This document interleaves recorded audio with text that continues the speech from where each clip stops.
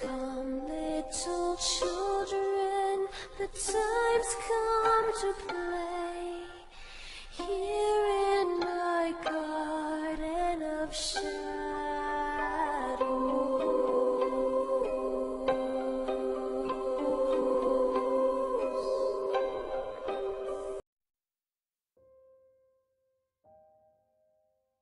Hello, I'm Runya, aka Media Adaptation, and welcome back to Moderation All Media's Fair Game.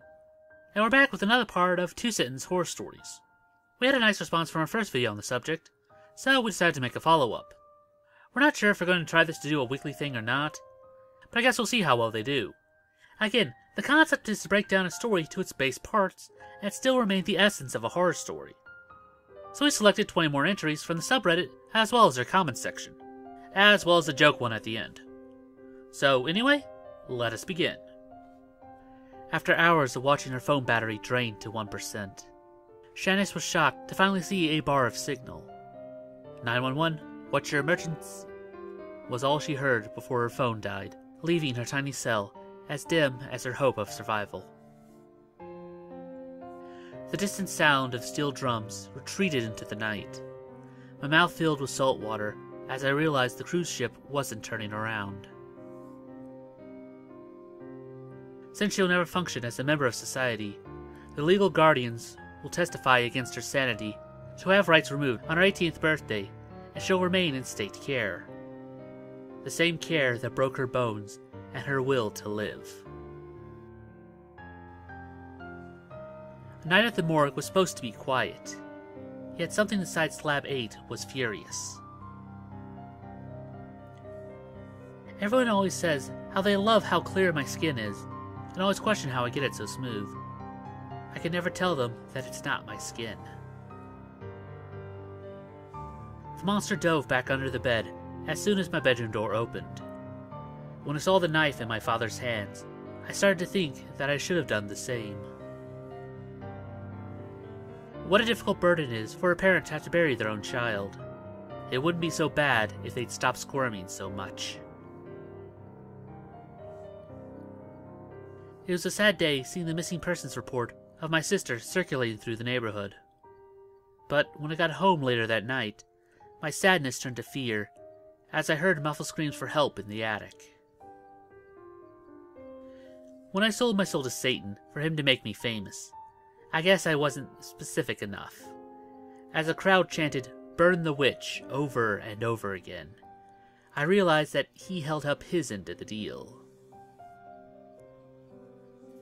The creature stroked my hair, with claws drenched in my father's blood. I wept with joy, knowing that my mother's killer was finally punished. Alright, if we ration our food correctly, the 4 of us should be able to survive just until help arrives, the group leader said to his fellow survivors. Don't you mean 5? I knocked and cried for him to open the door, begging him to believe me that he wasn't the last man on Earth. He reluctantly opened, to see me smiling from both of my mouths, realizing too late that he was right. You have this weird habit of running up the stairs after turning off the lights. Do you honestly think I'd wait for a silly light? I'll haunt the fuck out of you when you die, we used to joke. But seeing the fear in his eyes, as you look at what I have become, I can't help but smile. When angels commit an unforgivable sin, they are banished from eternal paradise and reborn into a life of misery and suffering. And we wonder why babies are born screaming.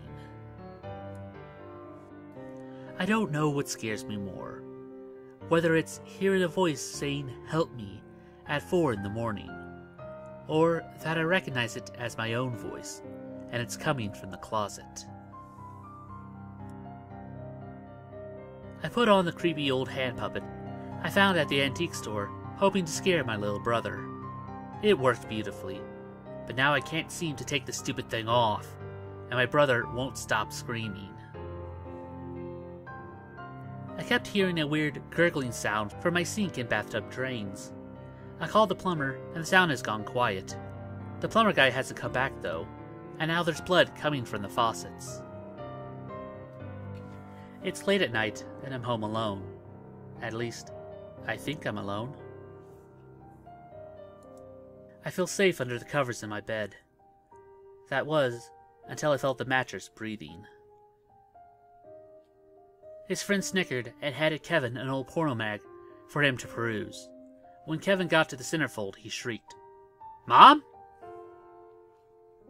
Again, if the video does well, then we might try for another one next week.